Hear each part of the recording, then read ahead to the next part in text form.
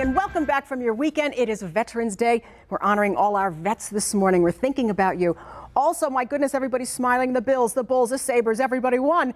And so right now, with all that behind us, you're probably thinking about, what are we going to do for gift giving? Well, we've seen some of the hottest gifts this holiday season, but the one category we haven't talked about yet are luxury gifts.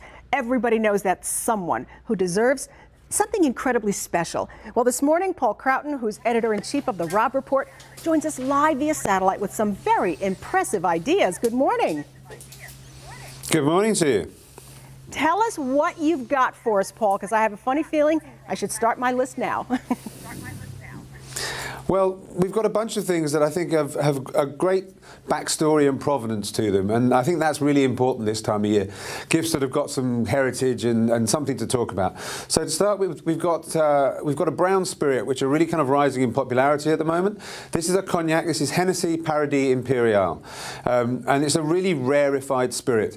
So it takes thousands and thousands of eau de vie that are produced every year. It takes just 10 out of those, say 10,000 that are produced to make it into a bottle of Paradis Imperial. And you can see it's got a beautiful Baccarat crystal decanter that comes with it. This is a really rarefied and exquisite gift that's made with real precision. All right, that sounds... We've also... Go ahead, please.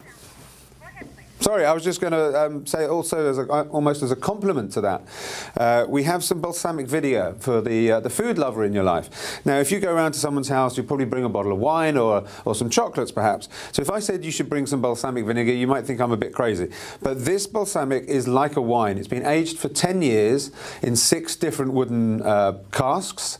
And the people that make it sample it over the course of that period and just move it from cask to cask. They're all different. They all have different flavor profiles. So they might have chestnut or acacia wood, and like a wine, they just kind of move it slowly through these casks, and it's really quite a remarkable thing. Okay, what else, Paul? That table looks lovely with so many different great ideas there. Well, we've got Parmigiani watches here, but what's also quite exciting is what's behind me. There's a company called Aceline, and they will create a bespoke one-of-a-kind library for you to have in your home. So they'll ask you what your interests and passions are, and then they'll go away and come up with these just extraordinary little books, beautiful objects, vintage objet d'art, and they will install that in your home for you. So that's a pretty spectacular one-of-a-kind gift. Wow, Paul, so where can our viewers get more information? Well, our gift guide is coming out on December the 4th, but robbreport.com will help you out with everything you need there. For Hennessy, hennessy.com/US. All right, you've done all the work for us. Thank you very much, Paul Croughton. Now, speaking of that gift-giving